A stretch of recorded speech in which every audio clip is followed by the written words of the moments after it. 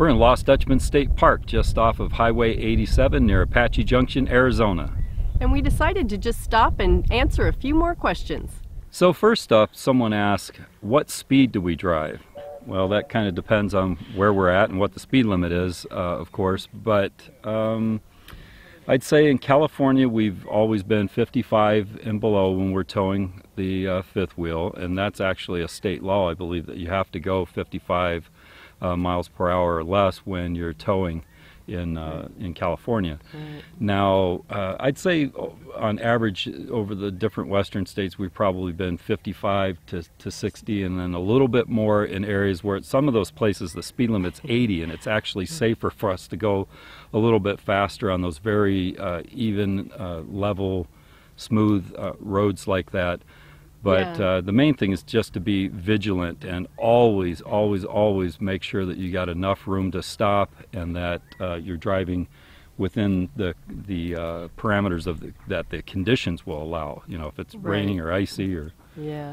And as far as, you know, just the power of the truck and being able to pull it, as long as you're on flat ground, it's pretty easy to maintain the speed limit and stay in the flow of traffic.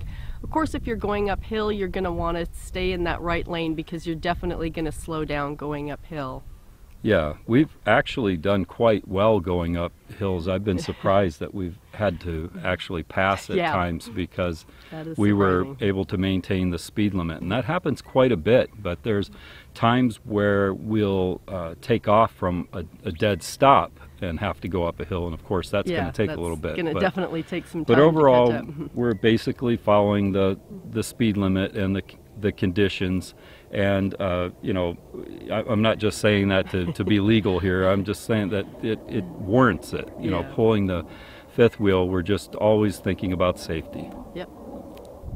We've been asked what kind of RV park or campground do we like the best? Free ones? Well, I prefer the wilderness. I love it, especially if it has like a river or stream or a lake or something nearby. But definitely remote. I just love being in the wilderness. I'm not saying I don't want any services around, and we do need Wi-Fi here and there, at least cellular service. So, but yeah, I would go with the wilderness, and of course that changes on what our objectives are. You know, if we're going to a national park, you know, we want to be in proximity to it or in it, you know, or, you know, just other locations. It just depends on what we're doing. You know, we obviously look for safe and clean and, you know, just... Yeah, I like if there's just a little bit of space between the RVs. It's kind of difficult when you open your door and you're afraid you're going to hit the door of the person next to you or something like that. If they've got a little bit of room, that helps. I do like the wilderness and the trees and things like that, but I also do like hookups. Yeah, we definitely like the hookups from time to time, and well, as often as possible. Yeah.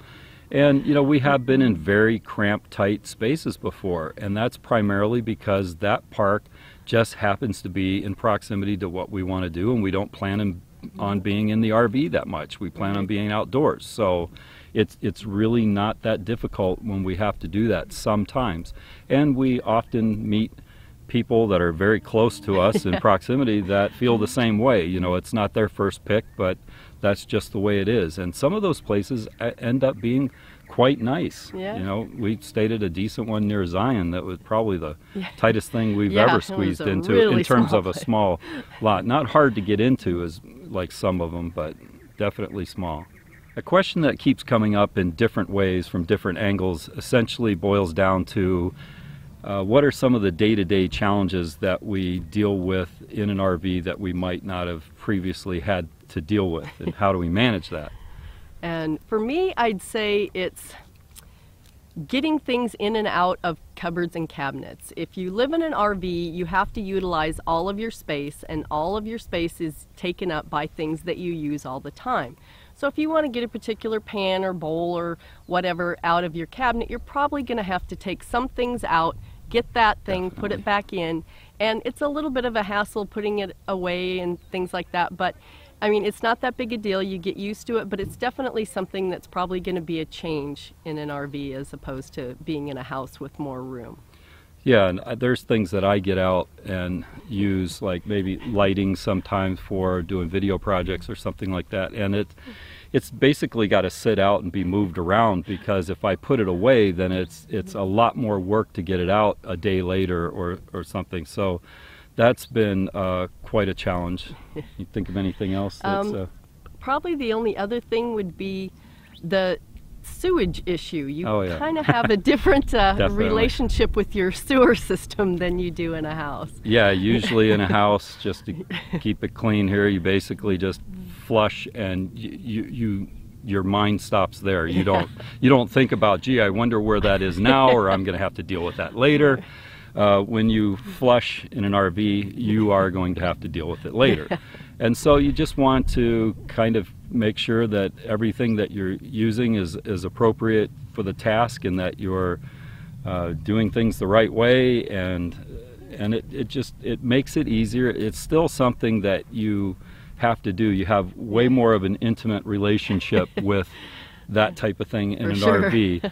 But we've managed to keep clean and do it good for a while now, and we've learned to do it more frequently, so Yeah. that it's not as much of a job when we have to do it. But by and large, it stays clean. But that would probably be one of the biggest things that Yeah, we've had it's to deal definitely with, a is big difference from day-to-day challenges. being in a house to an RV, for Yeah. sure. And maybe the only other thing for me that comes to mind is being around others sometimes in the RV park.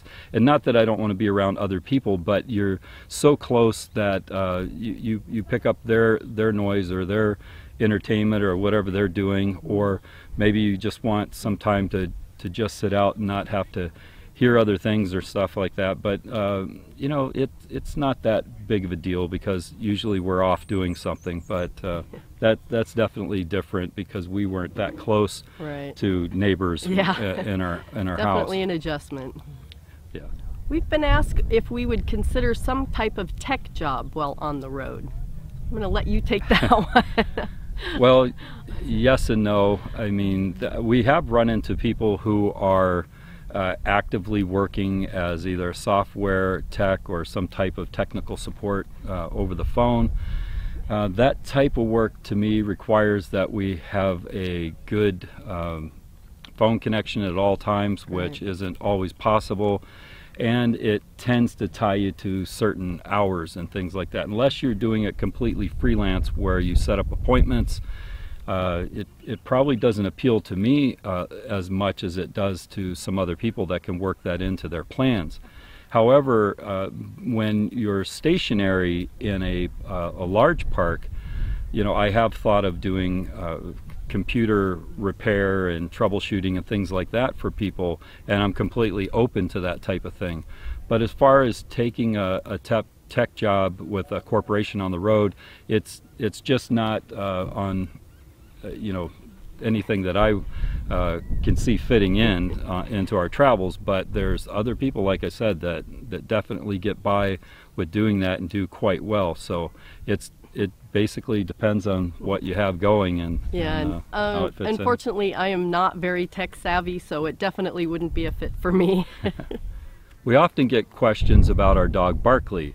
Why isn't he with us, or we love to see him and things like that. And we generally take Barkley every single place that we possibly can, and sometimes when you don't see him in videos, he's certainly laying down at our feet. Yeah. But today we don't have him with us. It just depends on where we're going, and usually we'll leave him back with friends or family, or a lot of times he'll just be in the RV running around alone, and usually reclined in my chair. Yeah. And sucking up the air conditioning or whatever is appropriate at the time of the year.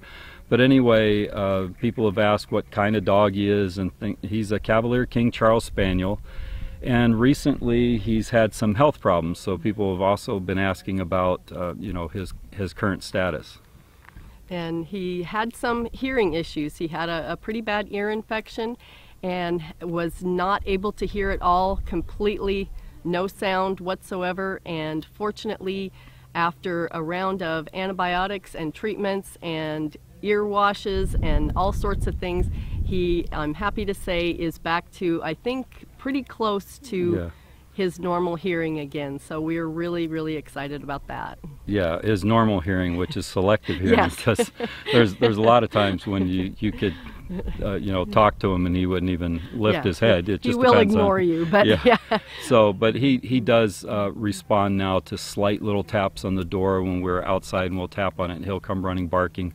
So it's just such a delight, because he was absolutely, as far as we can tell, completely deaf, even when the or right at Yeah. as deaf as you could be without being completely, I guess, Yep. because even the vet had checked him out and found the same to be true. But he's done remarkably well, and we're so happy. We felt so bad for him Yeah. having to go through that, but he's up and around and doing well, and we hope to get him in some upcoming videos. And that's about it for Barkley Yep. for today. Well, that's it for this question and answer video. We sure love answering your questions, so please feel free to post them in the comments area of this video, and we'll get to them just as soon as we can. And don't forget to share and subscribe. Thanks for watching.